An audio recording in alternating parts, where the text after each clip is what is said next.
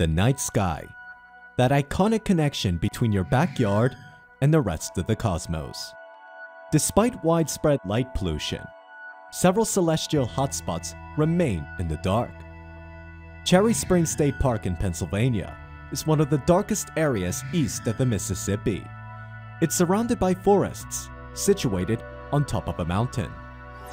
Journey deep into the George Washington and Jefferson National Forest in Virginia, and get rewarded with the starry skies above.